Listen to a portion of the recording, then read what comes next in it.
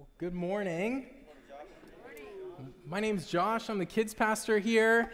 So what a fun day to preach while we got to do child dedications. So pretty excited about that. So I thought it would be great if I could give all of you dads a pro tip. All right. So I have two kids. They are almost 4 and almost 2, so about 3.5, and then our 2-year-old will be 2 like in 2 weeks. And so I thought it would be good. I enjoy cooking, and so I was like, man, I really would kind of like want my kids to start cooking so that then they can just cook for me, you know, like if I could teach them the right way to do it. But I thought, where do we start with a 2.5-year-old? And so here's a picture of my daughter. We started.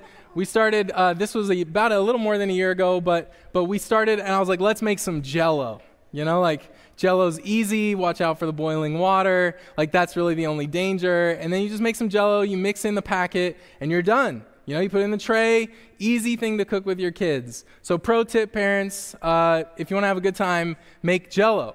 Here's also a negative to making Jell-O, is your child doesn't understand time. See this beautiful 2.5-year-old? She has no clue that when I take that tray and I then put it into the fridge, she's like, can we eat it? I'm like, yeah, in a little while. But can we eat it? Yes, you can, but in a couple hours. Like, it's got to get hard, you know, it's got to do all the gelatining things that science does. You know, like, it's got to get to become Jell-O. Right now, it's just liquid. So you have to wait and try explaining time to a 2-year-old. I mean, if we're honest, if we didn't really want to shame everybody, if I said, look to the person next to you and explain time, like, let me Google it real quick, right? Like, it's just tough to explain time, and it's hard for her to understand that you know, Jell-O is going to go into the fridge. But the reality is if we make Jell-O now, she understands that there's this intermittent period where she has to wait a little while. And I love the end of this section because we've been in John chapter 13 through 16 for a while. And I just love the truth behind it and the genuineness behind it, because you would think if John was writing about himself, he would maybe put himself in a little bit better light. You know, like that he would like, oh, we get it. Like, we really understand things. Like, this is, oh, yeah, we totally are great. The disciples have no clue about what's about to take place. Jesus is going to go to the cross, he's going to endure suffering, and then there's going to be a resurrection. But they have no framework for a Messiah that's going to do that. They think they know what the Messiah should be and what the Messiah should do. They think they know what the Savior of the world is like. But the reality is that they have like this veil, and they don't know it until they experience it.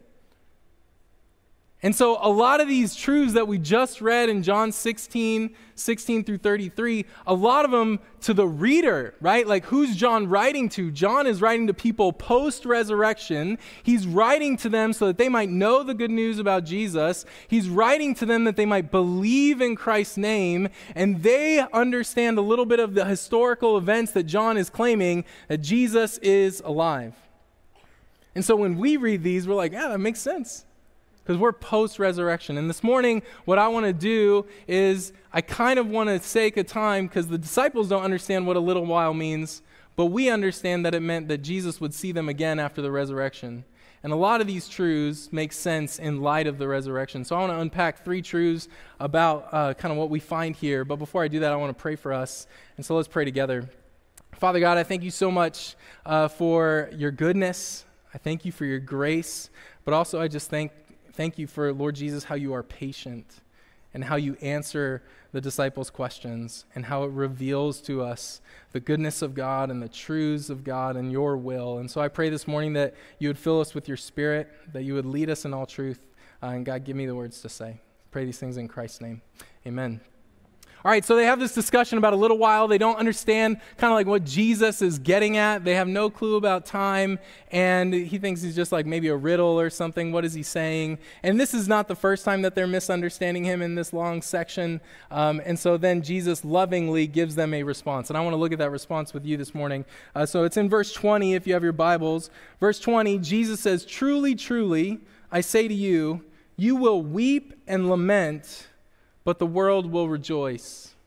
Throughout all of this text, all these verses, there's kind of like this great reversal that's going to take place. At the moment, the disciples will weep and lament, and the world will rejoice in victory. But then after the resurrection, there will be kind of a reversal.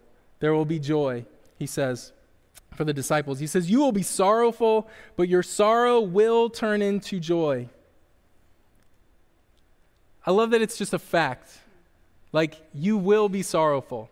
Jesus doesn't tell them like, hey, don't be sorrowful because it's going to be all okay. Like, he understands the experience that they're about to go through. There's a component of all of this text that Jesus is like the best pastor ever.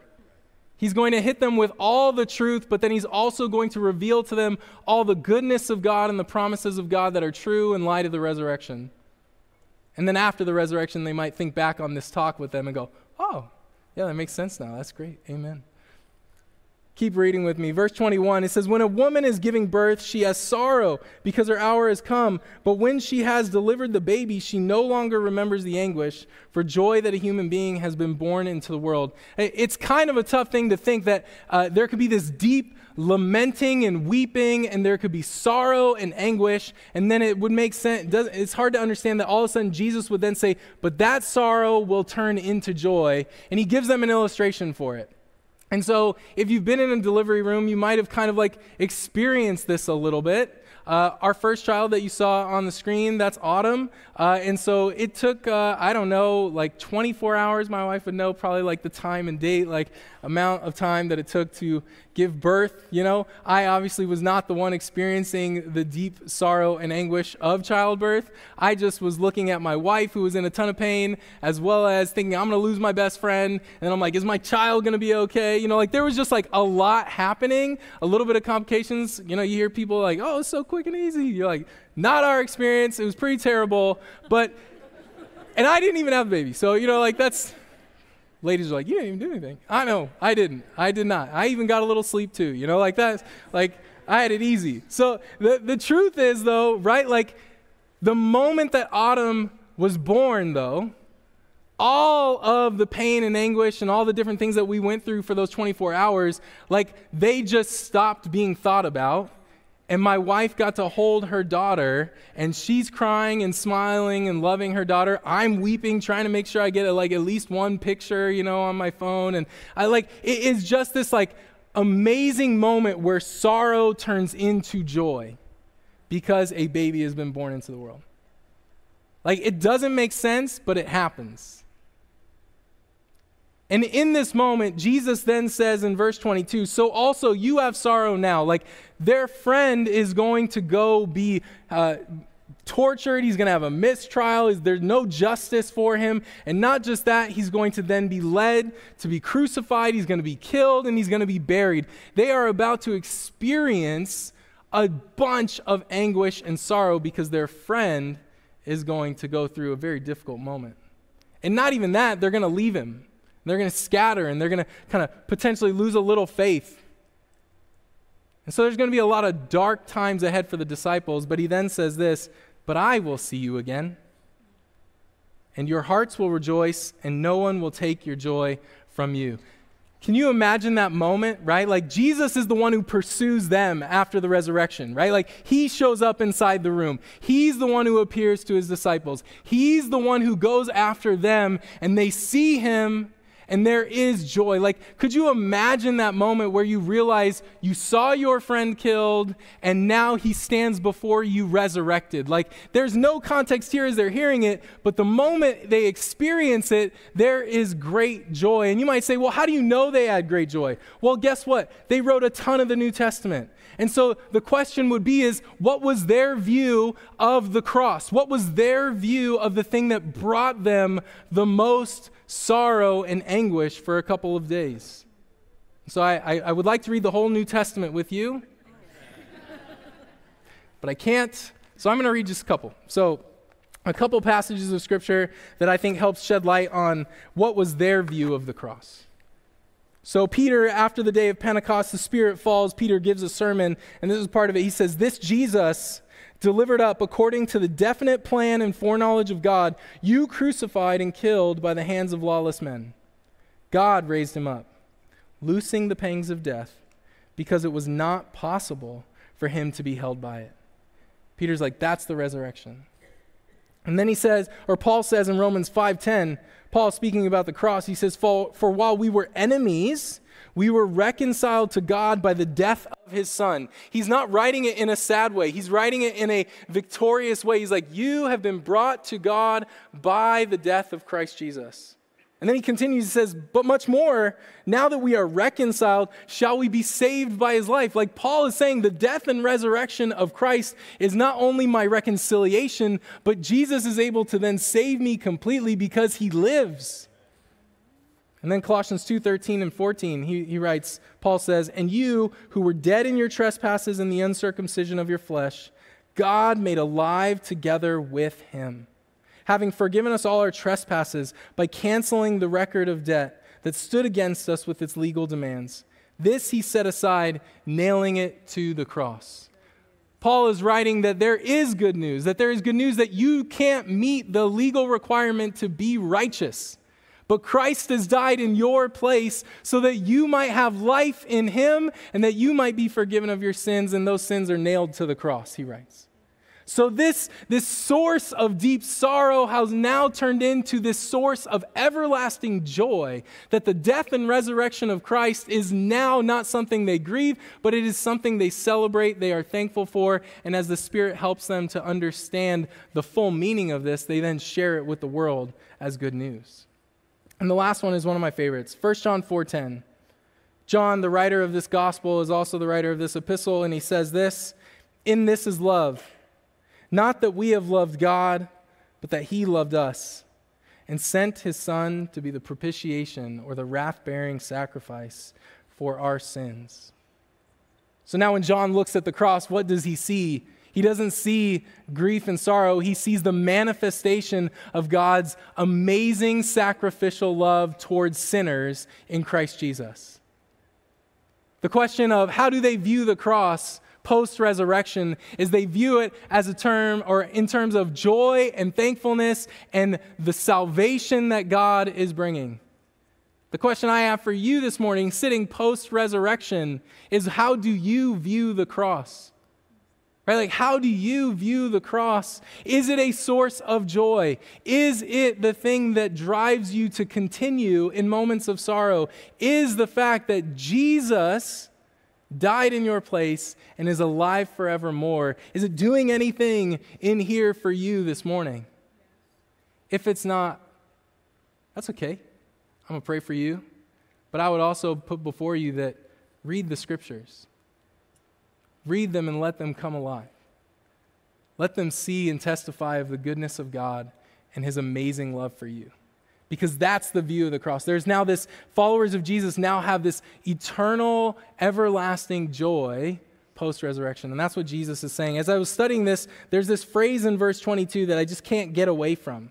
He says, you will rejoice and no one will take your joy from you. Like there's this security about the joy. Right? Like, the resurrection doesn't mean that you are going to have no bad times anymore. The resurrection doesn't mean that all of a sudden everything's going to be okay.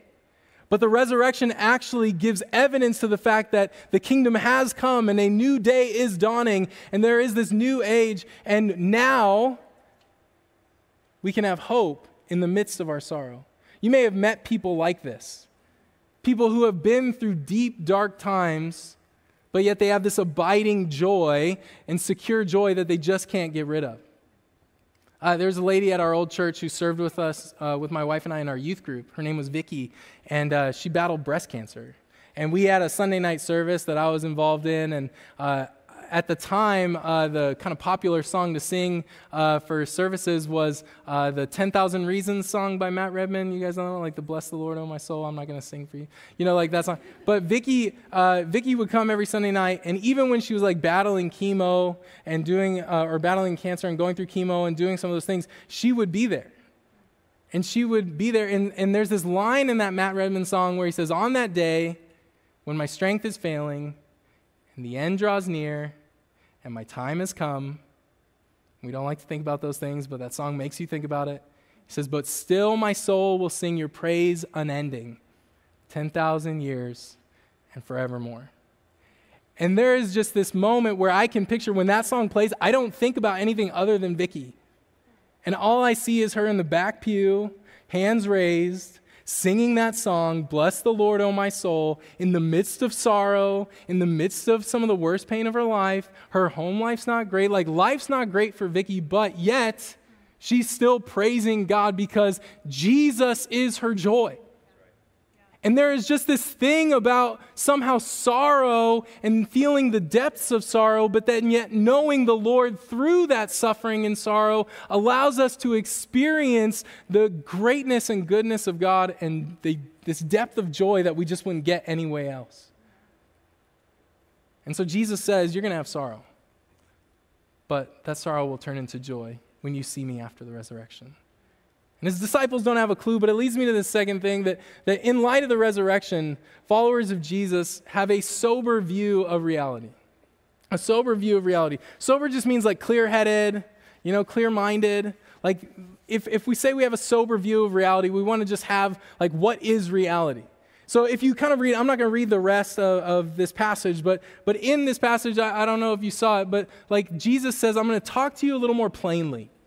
Hopefully you'll understand what I'm saying, because they haven't been getting it. And so then you're kind of at this point like, well, do they get it? Will they get it? And then all of a sudden, I don't know what it was for them, where all of a sudden Jesus says a couple things, and they're like, oh, we get it now. Like, I taught math for 14 years. One of my favorite things to ask kids was when they said they get it. I'm just like, are you saying that because you really get it, or are you saying that to get me to shut up? You're just tired of hearing the teacher talk to you and explain it to you. And that's almost this, they don't get what Jesus is saying. They really, it's like in the death of Christ is the death of their understanding of the Messiah. They just don't understand who Jesus really was and what he was coming to do. They couldn't. It's just hard to think oh, this guy's going to rise from the dead forevermore 3 days later. That's wild. And so this part of kind of this section is they don't really understand reality, but for us, the reader, the death and resurrection of Christ is reality. It is not subjective. It is objective truth that we proclaim here every Sunday, and we are saying that the death and resurrection of Christ is reality. So we're going to play a game. We're going to read the Bible, and you're going to see what stands out to you as I read this one verse. And we'll see kind of where you land on the optimist or pessimist scale. Okay, so verse 33 is what we're going to where we're going to hang for a second. Verse 33, I have said these things to you that in me you may have peace. In the world you will have tribulation, but take heart, I have overcome the world. If I were to ask you, hey, what words stand out to you? We don't need to do it out here in this crowd, but if I were to say what stands out to you, if you were like me, the eternal optimist, you would be like, ooh, I love the stuff about peace. I like that thing about overcoming the world. The part about tribulation, maybe I just cancel that, that doesn't have to be there. If you're the pessimist, maybe you're more on the lines of yeah, that's right, tribulation, it's coming, this world ain't getting any better, there's no peace, there's no hope, there's no, right, there's just neither of those two, you don't agree. You could tell in the beginning of my time here on staff that, people didn't know me, because I am pretty much an optimist, and it's probably to a fault. I'm the guy who doesn't want to go to the doctor, not because doctors are bad, I just don't want to be told any bad news, high cholesterol, bad blood pressure, that kind of stuff. Well, they asked me to do a podcast, and Vicki and Mark asked me to do a podcast, and it was about talking to humans, if you've ever done that. My episode was on sadness and grief. I avoid those two things like the plague. Okay, I try not to be sad or have grief. I really just don't. But there's this element where even that, as the eternal optimist, is not great. That's not reality. Jesus says, if you look at this passage right here, in the world you will have tribulation. There's this juxtaposition that happens between the world and followers of Jesus and Jesus throughout the previous chapters that we've been in as Jesus has been talking to his disciples. He talks about the world in reality. He's like, this is the way it's going to be. The rule of the world is coming after me. I'm going to be betrayed. They're going to hate you, right? The world's going to hate you. Then they're going to offer you up as if they were doing service to God, but they're not, right? There's all these tough things that he talks about. There's going to be tribulation in the world. And if you're an eternal optimist like me, you kind of can realize that that doesn't make any sense. Suffering is going to happen in this world. But if you're a pessimist and you're like, there's nothing good, there's nothing great, well, then that's also not in accord with Scripture, because then Jesus says, I've said these things to you that in me you may have peace. Right? And as I was reminded this morning that earlier he had said that he gives peace and not like the world gives. That he's actually going to the cross to secure our peace with God. That like there's this tension between the two. I was talking about this with Luke, and he was sharing his thoughts with me, and so I don't know, Luke's our senior pastor here, and he said this: Jesus isn't a halfway point between optimism and pessimism. His knowledge of how deep sin really is makes him a full pessimist when it comes to humanity. But his knowledge of the Father makes him a full optimist when it comes to the kingdom coming on earth. And I love that, because if you have 2 feet planted right here on this earth, then this statement is a fact. In this world, you will have trouble. Like, you're not going to be able to avoid it. And even more so, if in this world you want to follow Jesus, then yes, you will definitely experience trouble and tribulation, because the world is full of sin. But then I love that part, that Jesus is a full optimist when he knows the Father's will of the coming of the kingdom. And he says, but take heart, I have overcome the world. The Apostle Paul kind of brings this out in Romans 8, in verse 18. He says this: for I consider that the sufferings of this present time are not worth comparing with the glory that is to be revealed to us. Right? Like, Paul's holding both in tension. He's living in reality that as a follower of Jesus, he is experiencing suffering. Like, we all are going to experience hardship and trial and suffering, but the overwhelming call of the New Testament is that we are to count it joy, because there is something greater that is being produced in us and something greater that is awaiting us. That in the resurrection, in light of the resurrection, we can have a sober view of reality even when we're going through hard times. Not to avoid it or not to lean all the way on the other side and be totally pessimistic, but it is to then remember that we live in this age where things are being made new, but not everything is made new yet. Like, we are coming to that day when Christ comes again. As we walk through suffering, then we remember that there will come a day when I'll see my Savior face to face, and that he will wipe away every tear. Right? There will be death no more. There will be no more pain. And there will be this call that in the end, he is making all things new. And we live in that reality. And the resurrection testifies to it. And the third thing is this: in light of the resurrection, followers of Jesus have a victory that provides strength to endure. There's a victory that is provided to us. I don't know about you, but I like math. I know this kind of heavy math chat here for a second. Some people are like, don't start doing math. No, I won't. But I did go to U of A. So always there. But I did go to U of A, and I took a math class. So I just, I wanted to tell you, I've failed a math course before. Yeah. I failed a math course. And it was Math 323. If anybody's ever taken it, I failed it. And I had to take it again because I was a math major, and you can't fail a math course and get so I'd take it again. So I took it again the next semester. I literally had no clue what I was doing in the class. I really thought I did, but then I just got an F on everything. So I took it again, same professor, but new people in the class. And one of the guys that was in the class was in my Bible study, and I knew he was like a smart guy, but I didn't know he was that smart. He turned out he ended up with a PhD in mathematics. So the professor was like, hey, we're going to change something up this semester. We're going to kind of do some group projects. I was like, ding, ding, ding, ding, ding. Like, that's it. I know who my partner is. And so it was Jacob. So I'm like the guy on like LeBron James or Michael Jordan's team. I'm like the 12th guy at the end of the bench, like the hype man, like, yes, let's go. I get a ring, like I don't do anything. Like that was me in this class. That's it. Like, Jacob helped me understand enough to get a C, and that was victory for me. I'm like, let's go, graduation, that's it. That is what Jesus is saying. When he says, I have said these things to you that in me you may have peace.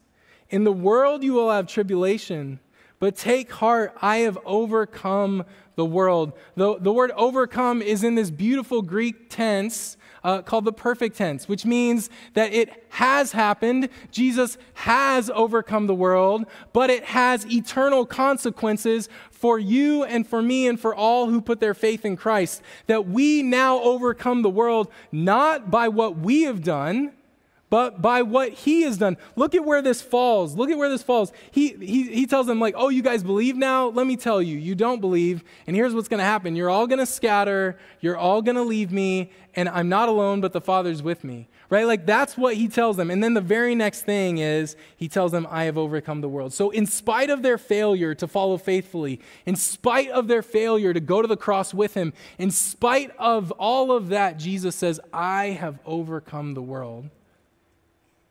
And essentially, you're overcoming with me. Like, you're on my team. John says it this way a little bit. In 1 John 5, verses 4 through 5, he says, for everyone who has been born of God overcomes the world. And this is the victory that has overcome the world. It's our faith.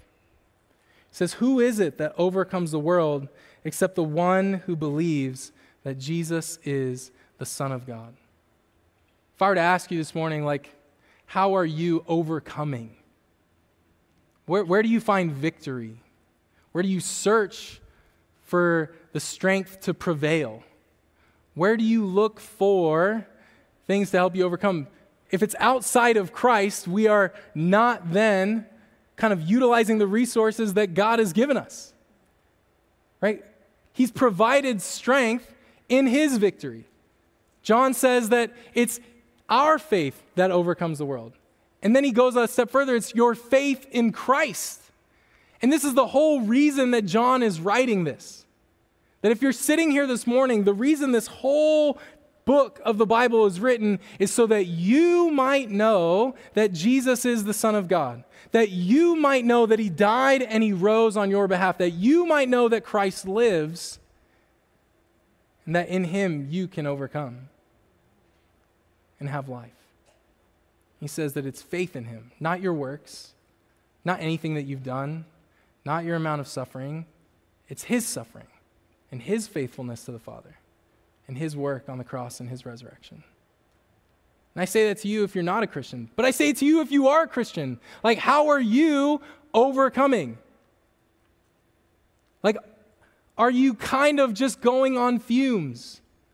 Have you looked at the cross lately? Have you thought soberly about reality as Scripture portrays it? And have you kind of sat with this beautiful truth that Jesus loves you and he came for you and you're on his team and there's victory? That's reality. And so the last question I just want to ask is like, why is all of this written? Like, what's the point? What's the point of writing this whole passage and saying that? It seems kind of a weird place to put it, right? Like, I have overcome the world, and what happens next? He dies. It's weird to everybody in that moment. But to us reading, we're like, yeah, that's right. There's joy. So why is this written? This is written so that we might endure, right? These words are not written so that we can just sit and nod our head and be like, yes, those are great truths. Let's sing another song. Those truths are written, and these words are written for us by John to tell us to keep following Christ. Seth said a couple weeks ago, and I love it, he said the Holy Spirit gives us grit so that we might not be whiners, but that we might be witnesses to the good news of the gospel. Right? And Luke said it last week that the Holy Spirit gives us soft hearts and steel spines. I don't know if you're sensing a theme in these final words of Christ before he goes to the cross, but they are words of encouragement to tell his people that as things get worse, keep going. Keep following me. Even at cost to yourselves, there will be a cost. There will be difficulty as you follow Jesus, but it's worth it. Keep going. That's why these words are written, to give us strength in the midst of hard times, to help us endure and persevere. I think of Hebrews chapter 12, where he says, right, since you're surrounded by such a great cloud of witnesses, he says, run the race with endurance. But then what does he say? He says, looking to Jesus, right? Look to the Lord.